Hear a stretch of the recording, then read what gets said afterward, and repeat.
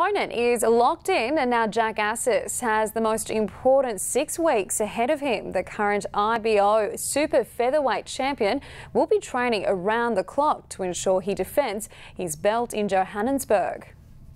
He's never shied away from a challenge, and that's what makes Jack Assis a champion. He'll fight any boxer, anytime, anywhere. July 29th, it's South African Malcolm Klassen in his backyard.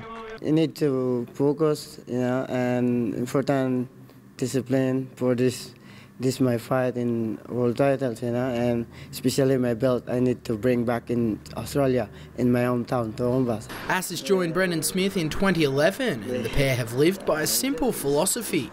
I class every fight as their most important from the first fight we had together.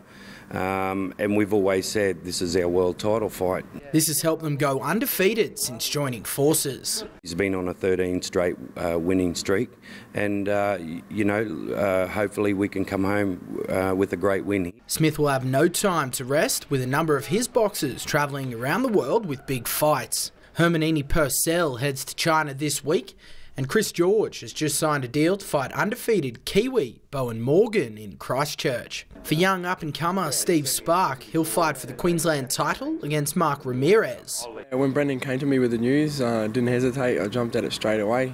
Mark's a tough boy, but I believe I can beat him. The bout will take place on August 20 in Brisbane. Kieran Wagstaff, Win News.